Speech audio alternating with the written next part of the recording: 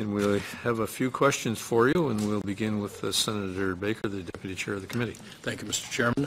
And thank you, witnesses, for your presentation to the committee.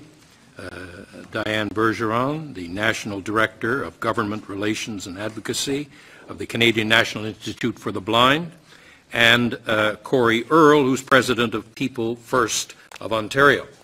Now, my question is first directed to Diane, and Kory, if he feels that he wishes to comment on it, we would welcome the comment. This bill that we have before us, you have testified, Diane, that right now, at this very moment, the Chief Electoral Office has had the right under legislation you mentioned for 14 years to consider alternative voting processes for the reasons that you stated, but they have not exercised that right. You are now saying that in this bill it will further complicate matters because that will be taken away from the Chief Electoral Officer and he must receive the approval of the House of Commons and the Senate.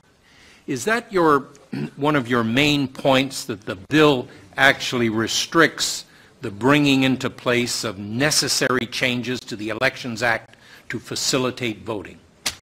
The key piece for us is the fact that the legislation, the bill as it's worded currently, gives permission, and the process that the Chief Electoral Officer would need to go through in order to exercise that ability will be more onerous on him than it is at this point. However, the wording in providing the direction to the Chief Electoral Officer right now, it's just giving him permission. So what we're suggesting is that the bill be strengthened and that the wording be strengthened to be more directive rather than permissive, that would require the Chief Electoral Officer to test the alternate voting processes. In other words, the imposition of the word shall, the Chief Electoral Office shall test alternative voting processes. Yes. That's what your point is. Yes. Let me ask Kory. Kory, you mentioned that vouching shouldn't be eliminated from the law. Could you elaborate a bit on that as far as your organization is concerned and the people you represent? Absolutely. Thanks for the question. Look, vouching, many people, whether it be in group homes, whether it be someone who doesn't have a family, or not necessarily have a family, but someone who lives at home, doesn't have the proper ID. And I think when you look at ID, you have to be very clearly that a lot of it may want picture, a lot of it may want address and all that. That's fine. But I can tell you right now, a lot of people cannot still come up with that. You know, Minot, who's next to me, I mean, if she needs someone to vouch and she forgets her ID, who perhaps could live 10 minutes away, and because difficulties that she could be facing, I'm turning around saying, sorry, go back home and get your ID, even though I may not have ID, and then, but I'm there as Ms. Minot's friends for over 10 years, yes. Who know her better than anybody. Yes. What I'm doing, what this act is clearly doing, is it's eliminating that. It's saying, sorry, come with ID or you can't vote. I've heard the side where there's part because it could fraud or something like that. Well, you know what? I mean, there's so many things that can be done easily now. With a whole lot of things. You don't need an act to put that. But I can tell you right now that the outburst between vouching in this country is beyond bigger amongst anybody, because you're literally taking a person's rights away.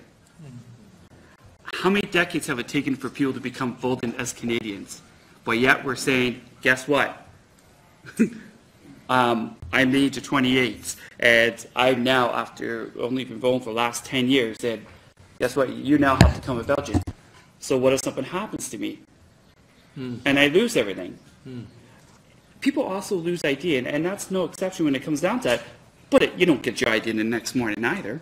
I can tell you that right now. So what we're saying is, take the vouching part out. Don't create barriers.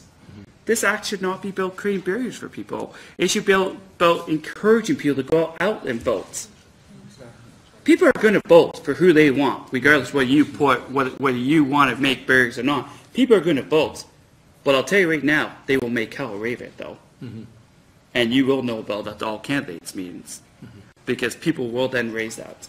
I met with the minister, and I have all great respect to the minister, because I really do, for the fact is that he acknowledged and met with us and put some of these things in that. Says a lot to his credibility. However, the buck doesn't stop there. The buck stops with this committee and moves forward to saying, we've heard it loud and clear. There's protests. I mean, you look at the media, there's protests out there against having this vouching in there.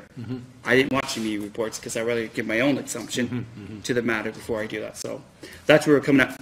We're not backing down from that, and we won't back down from it. Thank you, Kory. And Senator From. Thank you, Chair. I want to thank our witnesses for being here today. Appreciate your testimony. Ms. Bergeron, I'll start with you, and thank you for the great work that you do. I totally understand your concerns. They're very serious.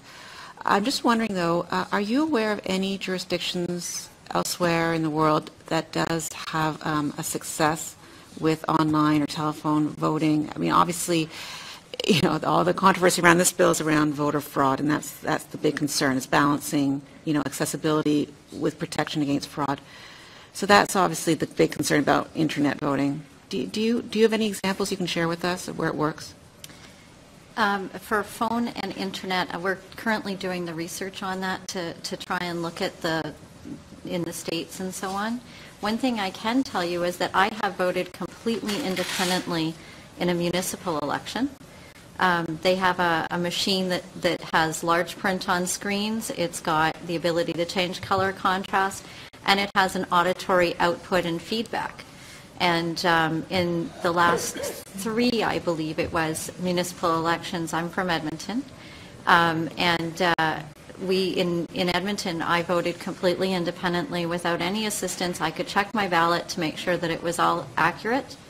And the machine, when you're done putting in all the information, it spits out a piece of paper that you then take in just like everybody else. So it has no online process to it. Right. So you're saying there could be a kiosk option.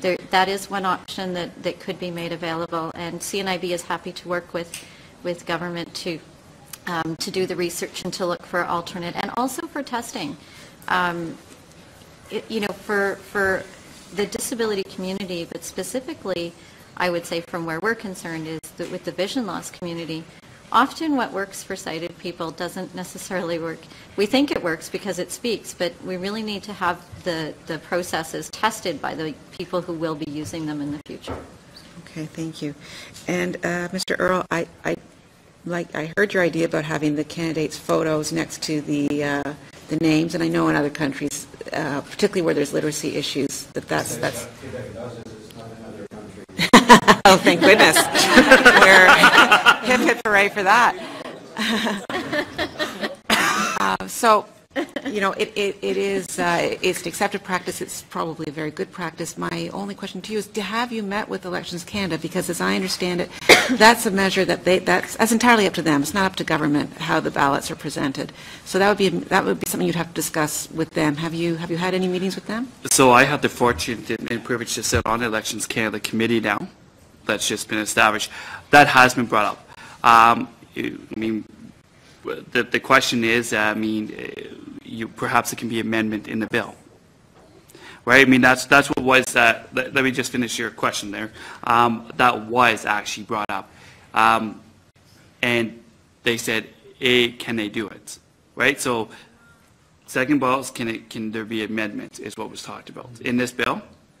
That would actually make sure it happens. So that was the suggestion that we got.